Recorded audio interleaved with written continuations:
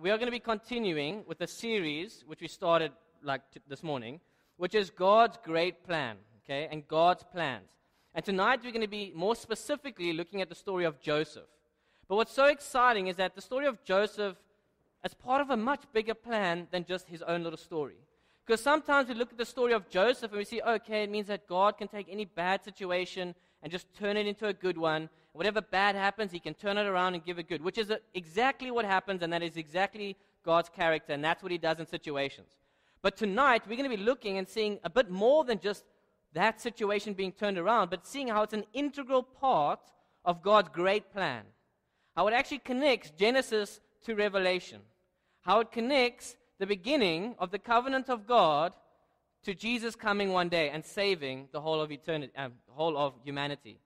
And so that's what we're going to be looking at and seeing how this story of Joseph is so much more than just what happens in his own little bubble and in his own little circumstance. So just to get a kind of idea of perspective and seeing only half a piece, because sometimes we see Joseph, and as Joseph was going through all these different trials that we'll be going through just now, you'll see that if you only see each individual circumstance, it's very difficult to see the bigger picture. It's difficult when you don't know what the whole picture and the whole plan looks like. It's difficult when you only have a tiny piece, and that's all you're given to kind of determine what things are going to look like. So, for the first time ever, I have a slide, okay? And I'm going to do a quick quiz, all right? It's a picture quiz. I want you to guess what object that little tiny piece of the picture actually is. And it's going to be difficult because, really, can you tell what that is? Okay, does anyone know what that little square in the middle is? Okay, the beige stuff is just background. That little square in the middle, do you know what that is? Anyone? No? Any guesses? Edge of a door, okay, we have some guess. But your answer is incorrect, okay? That is a little close-up of a Coke bottle, okay? You would have never understood that, okay? Because you didn't know the whole picture. You only had the little block. Okay, next one. What is that? Any guesses whatsoever? That's a mirror? A frame? Okay, those are close, but no, not anything like that. It is a key, okay? You would have never got that because you don't know what the whole picture looked like. Next one. This one you should get. If you look at that, come on. Everyone? An apple. Yes, that's correct, okay? It's a close-up of an apple. You guys are correct. Yes, you got one, okay? Not doing too bad. Only 33% so far. What is that? Yes. A pole? No. The moon? No. Okay, well, you didn't get it. It's a close-up of a pencil. You're never going to get that. Next one. What is that? That you can get. Wait, 1, 2, 3. A kiwi, yes. Okay, so you got one. So you had to throw a couple of easy ones in so you don't get despondent and we get some guessing going. Okay, what is that? What? Someone actually said it. What? Earth? No. I'm assuming someone said it. Even if you didn't, it's a bird. Okay? It's a close-up of the bird. This one, what is that? Can anyone tell me what that is? What? A roof? Matches? No. It's a cake. Oh, it was an obvious one. And this one, this is actually the last one, okay? If you get this, it'll be amazing. Yes. A plate? No. Yeah? A bowl? No. That is the close-up of a piece of an engine. All right, okay? So, and that's all of them. So you can put that off. But my point is, when you only get a small piece of the picture, it's like getting one piece of a giant puzzle. You don't always know, and quite clearly you don't always know, what the bigger picture is, what the bigger plan is. But you trust that that little piece is part of something. It belongs somewhere. It has a purpose to it. And that's what we're going to be looking at the story of Joseph, is the fact that the whole story of Joseph is one piece in a giant plan and a giant puzzle that God has created. And it shows, and I'm going to go through exactly how that happens. But when we have that small piece, we need to trust that there's a bigger plan and a bigger picture. So before I continue, I just want to open up in a word of prayer. Lord, I just thank you for this opportunity that we have to get together and go through your word. And I pray that you'll just highlight some of the things that happened to Joseph in his life and the way you worked in miraculous ways. And that we'll just see your plan and your great picture for humanity and your plan for mankind going forward, and how eventually you came to save the world through your Son, Lord. But I pray that you'll bless us this evening and that you take all the glory for everything that's said tonight. In your mighty name I pray. Amen. So it all starts, the story of Joseph technically starts with a man named Abram. Okay? That's actually where it all begins. And it's very important that we cover two specific verses before we even go into the story of Joseph. Because it actually sets up exactly what's going to happen in Joseph many years later. So Genesis 12, verse 2 to 3, okay, says, I will make you into a great nation, and I will bless you. I will make your name great, and you will be a blessing. I will bless those who bless you, and whoever curses you, I will curse. And all people on earth will be blessed through you. So it starts off there with God speaking to Abram, saying, listen, I'm making a promise with you. I'm making a covenant with you. You are going to be my chosen people. You are going to turn into a great nation. This is the beginning of the Israel people. The nation of Israel is all starting here with this covenant right in the beginning. So God's making this promise that he'll take care of him and use him and his family to bless the rest of the world. So that's how it starts. Then it goes on to Genesis 15, verse 13 to 16. Then the Lord said to him, know for certain that for 400 years your descendants will be strangers in a country not their own, and that they will be enslaved and mistreated there. But I will punish the nation they serve as slaves, and afterward they will come out with great possessions. You, however, will go to your ancestors in peace and be buried at a good old age. In the 4th generation your descendants will come back here, for the sin of the Amorites has not yet reached its full measure. And so what a great way to start your covenant, saying, I'm going to bless you, I'm going to take care of you, you're going to be people, but before you get what I'm promising you, you're going to have to spend 400 years enslaved, oppressed, in a land that's not your own, and then the time will come where you will get the land that I'm promising you, take you to that promised land. So this covenant starts off in this way, but we start to see that God already has a plan, because it says here in the last verse, for the sin of the Amorites has not yet reached its full measure. You see, God knew that it was going to take 400 years for the Amorite people, the people in Canaan, the Canaanites, to eventually get to a point where they were so wicked and so sinful that God's judgment is going to have to come upon them. So he told him, he's like, Abraham, just listen, I got this promise for you. I promise I'll use you to bless you and bless the nations, but just have to wait 400 years. Because then when the time is right, your generations, your descendants, will take over the promised land. Because we see in Deuteronomy 9 verse 5, it says, this is now with Joshua going to take over and going to now conquer the land of Canaan, the promised land, 400 years later. It is not because of your righteousness or your integrity that you are going to take possession of their land, but on account of the wickedness of these nations. The Lord your God will drive them out before you to accomplish what he swore to your fathers, to Abraham, Isaac, and Jacob. And so there we see the fulfillment. 400 years earlier, God says, listen, if you can wait 400 years, these people, the Amorites, will become so sinful that I'm going to cast judgment upon them in the future. Just trust me, that's what's going to happen. 400 years go by. Here's Joshua about to conquer, and God's saying, no, that's not because of you, not because how righteous you are, not because of your integrity, but it's because of a promise I made 400 years ago to Abram.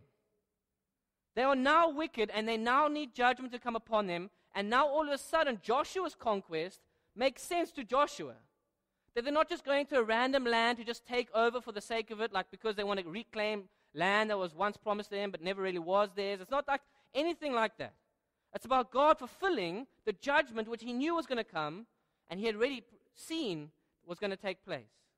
And so immediately there we see this massive plan already coming out to be over 400 years. But the story of Joseph takes place within the 400 years. So that eventually Joshua would be able to come and take over the land and cast a judgment, which God made a promise would happen so many years earlier.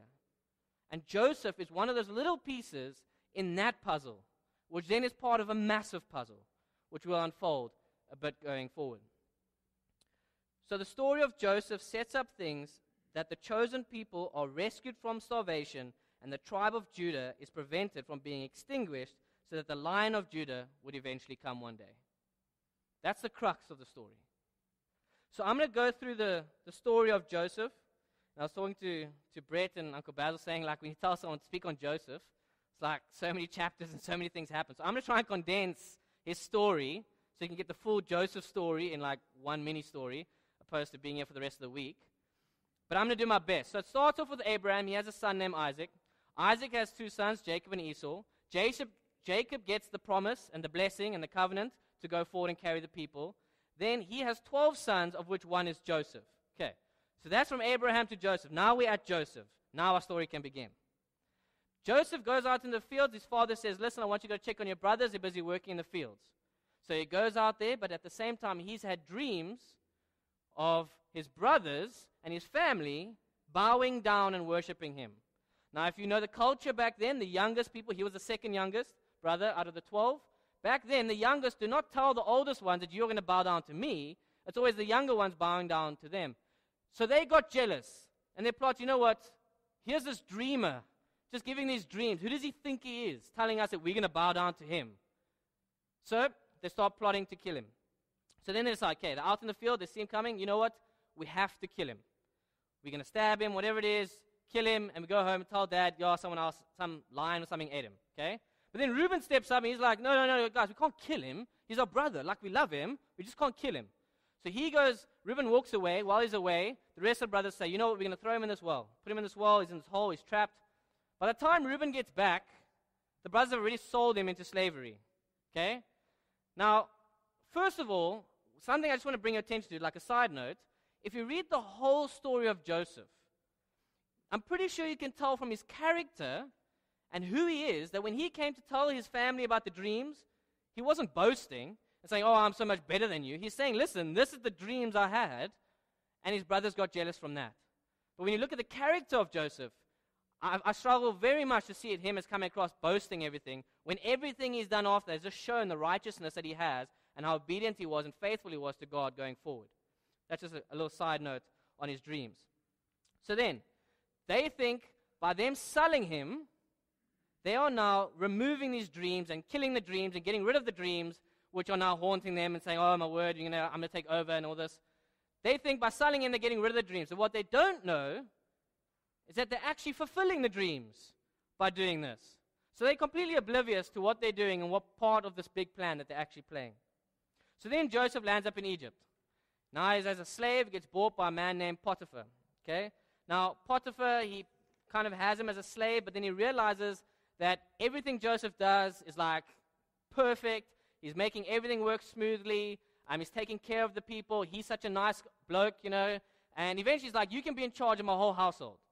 So other than Potiphar, Joseph is now in charge of the whole household. But now Potiphar's wife looks at him and says, yes, that's a strapping young lad, eh? And she really wants him, okay? She's hungry for him now, okay? So she comes up, you know what, tries to seduce him, and then Joseph, what does he think? You know what, this is obviously wrong, I've got to flee. So he turns and runs, she grabs his cloak, rips it off him, so that would be an embarrassing run down the street. But anyway, he keeps running, no clothes, whatever it is, and then Potiphar comes home and the wife says, you know what, Joseph tried to seduce me and tried to take hold of me. So now Potiphar is deceived, okay, because he's heartbroken. This guy that he's put in charge of his house is now trying to take his wife. It's horrible for him. So what? Pops him in jail. So what is Joseph's reward for being righteous? What is Joseph's reward for doing the right thing? Go to jail, okay? Sometimes we always do the right thing and it backfires and something horrible happens. We know how it feels when we do the right thing, but we're the ones who feel the pain. We do the right things and we're the ones who are the ones that basically get punished at the end of the day. So that's Potiphar's wife. Now he's in prison. So now he's chilling in prison, and the whole time he's being obedient to God. So now he's in prison. There's these two other prisoners, the cupbearer and the baker of Pharaoh. Okay? They're sitting there, and they now have these two dreams. Now Joseph is sitting there and says, okay, I hear your dreams. Let me tell you what these dreams mean. Now the Lord blesses him with the knowledge to tell them what the dream's about. Tells him the dreams. He says, as long as when you get out, please just remember me. Okay? I'll tell you this dream, but just remember me, because I don't want to be in jail for the rest of my life. So, baker goes out, as the dream said, boom, dead, okay? But then the cupbearer, reinstated, now next to Pharaoh. What does he do? Forgets about him, okay? Forgets all about Joseph. What's Joseph's reward for helping the cupbearer? Stay in prison for 2 more years, okay? wow, he must be feeling great at this point. But what? He stays righteous and stays obedient to God. Eventually, he's such a good guy and he's doing such good work within the prison, the officer in charge makes him in charge of the whole prison, in charge of the prison of prisoners, okay? Now he's in charge. So now that whole situation, so keep serving, keep serving. Eventually, Pharaoh has a bunch of dreams. No one can interpret it, absolutely no one. And eventually, the penny drops, and the cupbearers, now I remember, there's a guy named Joseph. He's been in jail for 2 years, okay? Says he can tell you exactly what your dreams mean. Joseph comes to him and says, you know what? It's not me who tells you the dream. God has told me what the dreams are and what they mean. So he tells him, we're going to have all these years, 7 years of plenty and then 7 years of famine. There's going to be a starvation everywhere. But don't worry, this is how we do it. We save and we do this and we store it up. Now he's sitting there. Pharaoh's like, wow, you're the only one who can tell me my dream. And I like your strategy, okay? Puts him second in charge. The only person with more authority in the whole of Egypt is Pharaoh himself. Now we start to see, okay, things are happening. Throughout this whole time, Joseph is obedient. He lives a righteous life wherever he is, at whatever circumstance he finds himself. Eventually, his brothers come because they don't have any food. So their father sends the brothers and says, go to Egypt, go get some food. They get before Joseph and they don't even recognize him anymore. They're bowing down to him and saying, can we please have food? We're starving. If you don't give us food, we will die. Eventually he reveals himself, hey, what up? It's me. Okay? Tells him. He reveals it. They are petrified. The man they try to kill. Immediately his dreams have come true because they're bowing before him, begging him. Just as he said long ago. And so when these brothers, the killers, were trying to get rid of the dreams, they were fulfilling the dream the whole time. And they didn't even know anything about it. Joseph didn't know anything about what was taking place. He knew that no matter where he was, he had to be righteous. Where he was, he had to be obedient and trust that God was with him through it all. No matter what it felt like. Being in prison have been horrendous. Side note, I went to prison yesterday. I really did, but not for me going to prison. But I went there to go and look at one of these restorative justice programs where you take convicts and restore them back with their families, back into society. I'm telling you, if you want your heart to just like melt, you go watch one of these things. I promise you to see the heartbreak, but the restoration that takes place between a convict and their family, that's unbelievable. But one thing I can say is when you're walking down the passage with all the people who aren't in that restorative justice program, they're banging on the gates, they're shouting, they're calling weird things out. It's a scary place to be. And I wasn't even locked up, but I was in that area, and I'm telling you, your nerves in that place. I can't imagine what he was going through, being in the prison, falsely accused with all these other prisoners. But he still chose to be obedient to God. Still chose to be righteous and live the life that God wants him to live. So the whole story of Joseph, okay, because now this is how the Egyptians, how the Israelites land up becoming Egyptians and coming into the land of Egypt. Because remember in the beginning, God made the covenant saying, your people will be enslaved and oppressed for 400 years in a land that's not their own. This is the point where that all starts.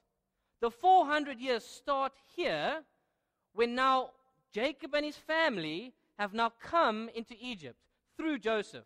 Because Joseph said, you know what, I'm not just going to give you food. You and the rest of my family can come and live in Egypt. And so we see now God's plan fulfilling his covenant through Joseph. Now within those 400 years, there's a whole long story. I won't get into all those details about how eventually the nation came big and then Pharaoh was feeling like they were going to take over, so oppress them and so on, and they became slaves. But the point is the story of Joseph is where God's covenant starts to take root and starts to take place. The little piece in the big picture. Genesis 45, verse 5. And now do not be distressed, and do not be angry with yourselves for selling me here, because it was to save the lives that God sent me ahead of you. This is Joseph comforting his brothers, the ones that were planning to kill him, sold him as a slave. He then, because of being sold as a slave, had to go on that whole long route, go to the prison, all of that stuff. He looks at his brothers and says, you know what? Don't worry. God sent me ahead of you to save lives. And immediately he's saying, you know what? This isn't your plan. It wasn't your plan to kill me. It wasn't your plan to make me a slave. It was God's plan to save the lives of many. And immediately he tells him it's God's plan who sent me. It wasn't you making me a slave, it was God sending me.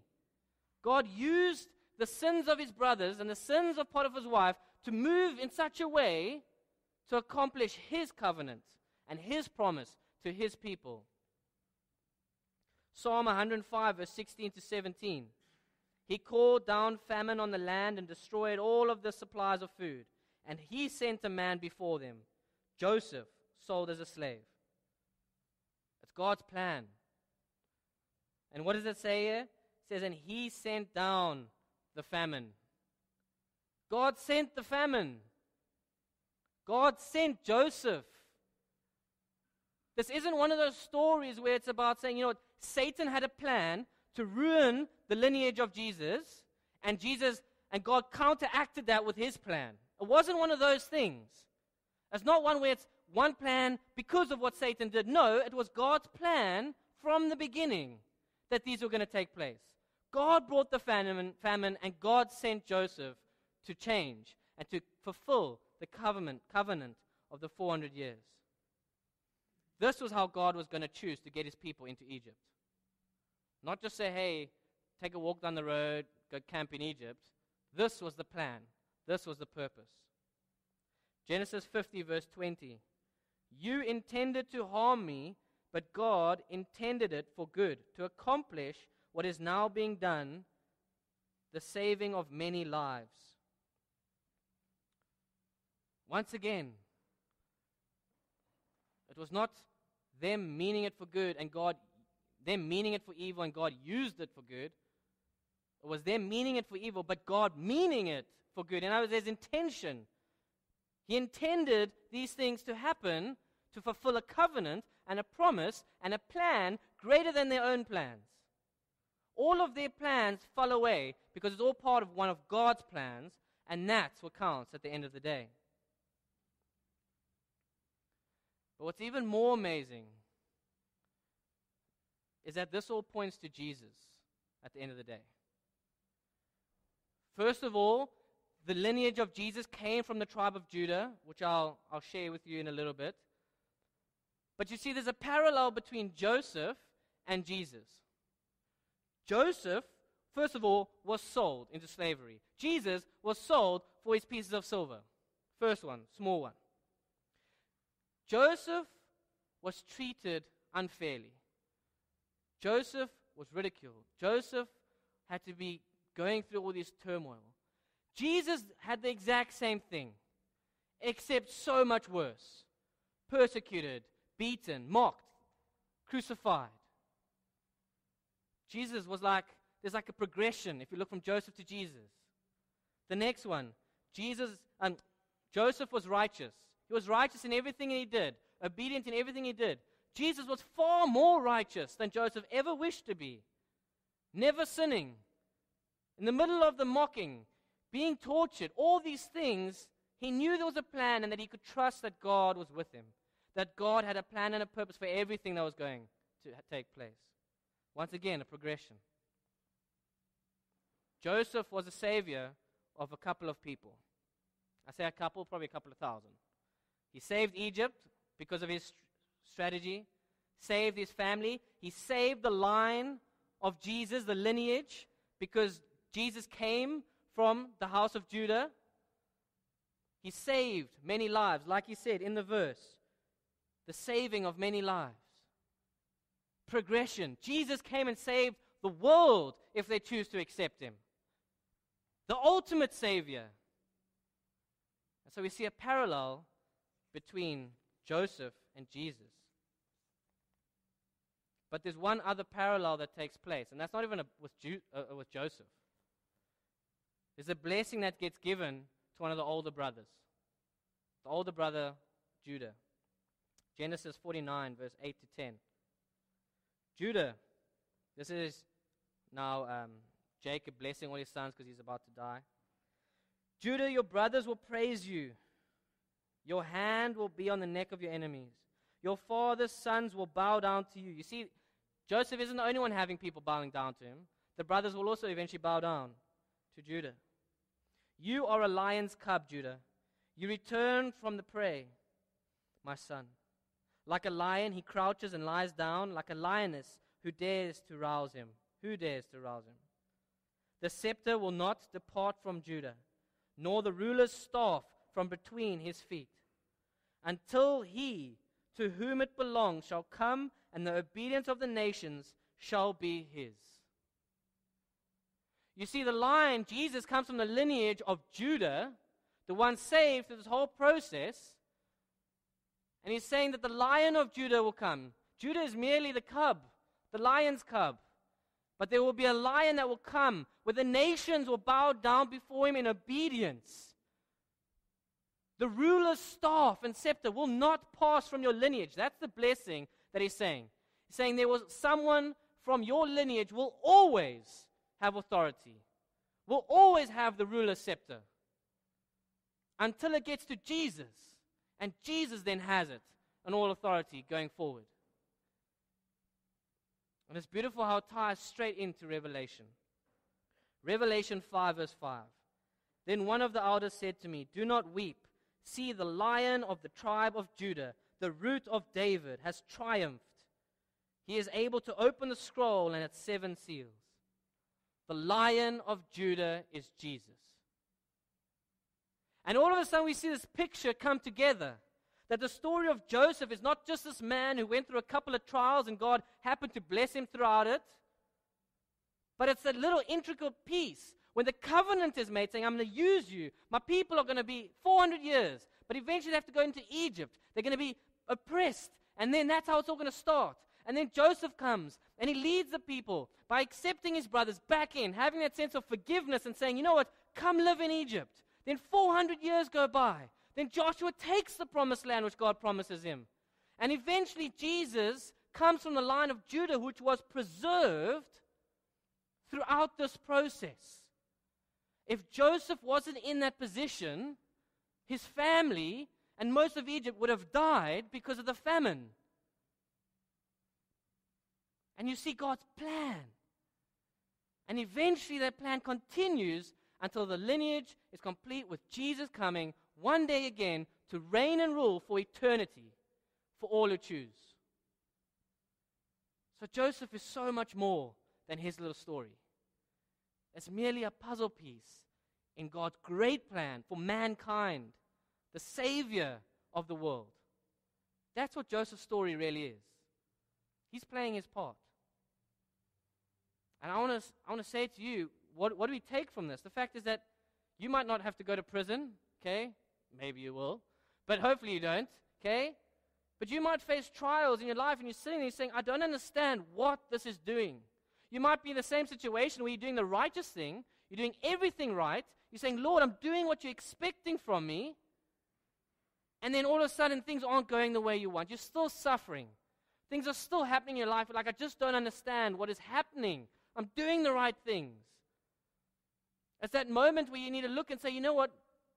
What part is this playing in God's giant plan? There is a plan and a purpose for what we're going through.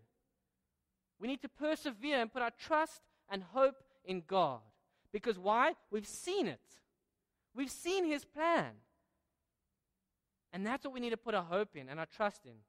That His plan is greater than our own. We need to take comfort in a God who plans. A God whose thoughts are higher than our thoughts.